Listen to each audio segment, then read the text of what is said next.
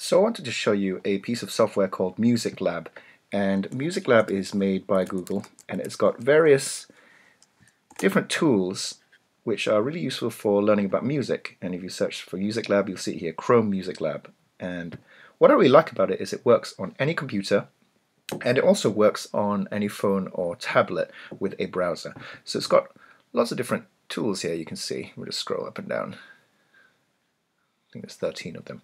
But yeah, we've got Songmaker, we've got Rhythm, Spectrogram, etc. But today we're going to do this one down here, second row. It's called Melody Maker. And what Melody Maker is, it's what's known as a grid sequencer. So you can see that there are 8 columns going across like this, and there are 14 rows going up and down like this. And each column going across represents a moment in time. So it will basically pass across 1, 2, 3, 4, 5, 6, 7, 8 and play whatever note is selected. And if you go up and down, you get different pitches of note. You've got low pitch notes down here, and you've got high pitch notes up here. And if I just click this lowest one here, you'll hear what is the root note of a major scale. So if I just play here, you can see it goes across and it comes back. So Melody Maker allows us to have a repeating pattern, and a repeating pattern in music is known as an ostinato, or sometimes known as a loop. So with an ostinato, you have a bunch of notes, either a melody or it could be a rhythm. In this particular case, it is a rhythm with notes as a melody, and you can actually alter the notes as you go along. And in minimalistic music, this is often used as an idea. You start with 1 or 2 notes, and then you use a process called note addition. And as you probably know from maths, addition is about adding things. So we can add notes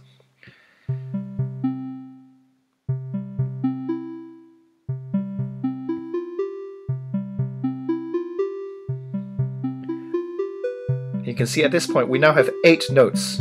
Every single column has a note allocated to it. And what we can then start to do is we can start to morph them into other things. You can change some of the notes as it goes along. And depending on the notes that you change, it can really change the character of the entire ostinato.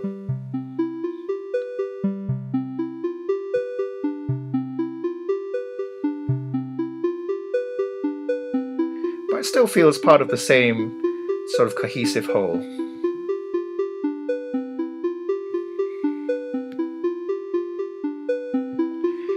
You'll also notice the colors are shared by the same notes. And if you drop them down by an octave, in other words, go down 8 notes, 1, 2, 3, 4, 5, 6, 7, 8, you have a note which sounds very similar, but it's just lower in pitch.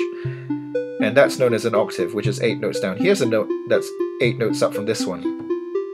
Let's evolve them some more.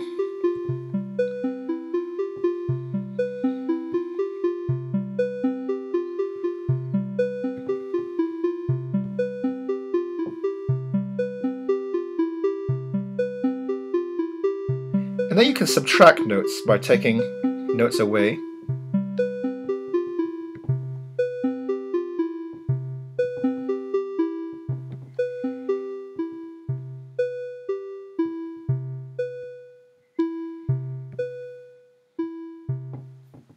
And so on.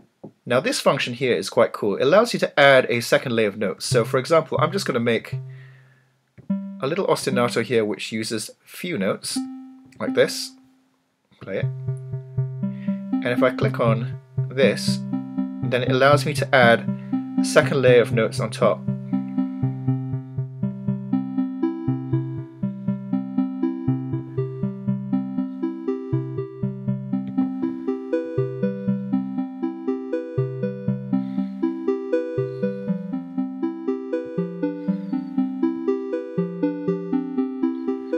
Notice how each time I click on a note, let's say I click on this note here, it will add it 2 beats later to the next one. So you get this sort of echo effect.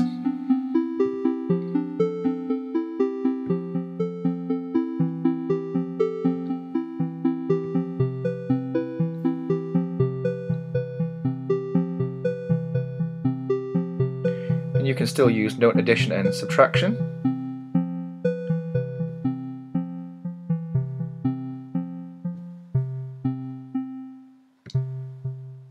next to that little echo thing, we've got a tempo control. So you can see from slow, sort of a walking pace, to a running pace. So I'll just put a little simple ostinato in. Play it. And I can speed it up. At the moment it's 120 beats per minute. In other words, if we were to count along, we'd see that there are 120 beats in 1 minute. I'm just going to drag that to the right, and it's going to speed up, playing at a quicker tempo, all the way up to 200 beats per minute. That's quite fast. Let's bring it all the way down, see how far it goes. 70 beats per minute. Quite slow. You can adjust it to wherever you would like your particular ostinato to be.